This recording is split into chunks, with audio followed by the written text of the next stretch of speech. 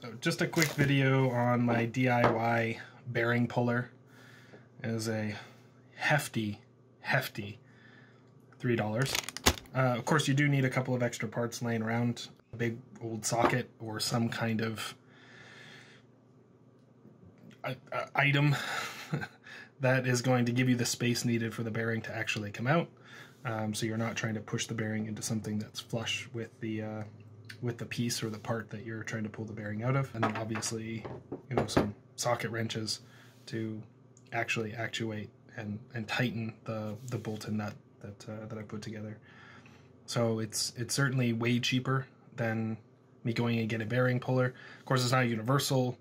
So one of these days I'm gonna actually save up enough money and go get a proper bearing puller, but the ones on Amazon are just, they look like they're abysmally bad, and the reviews are horrible, and it doesn't seem like it'd be a good investment of money, especially because I can do it for $3. So let's see if it works.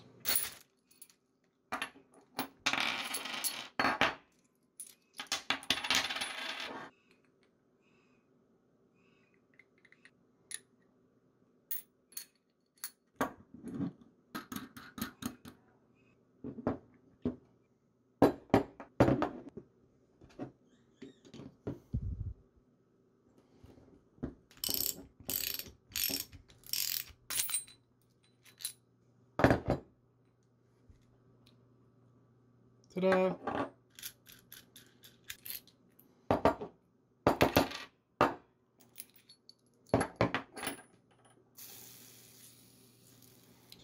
So that's out. And the beauty with this is I now have a bearing that's in good condition, at least in terms of the profile of, here, let's see if I can get it in focus, at least in terms of the profile and touching edges. So I'll be able to use this bearing. Here's an example. This one's still in decent condition, so I want to leave this piece completely alone, just so that I have a backup in case it's hard to find the bearings again.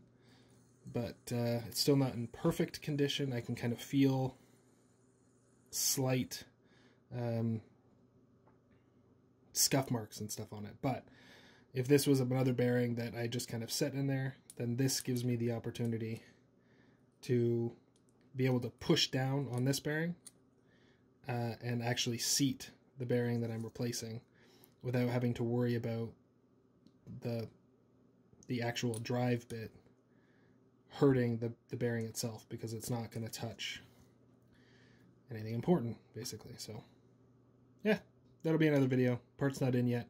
I just needed to make sure that I could get the part out safely and effectively, so we will be able to replace it next week.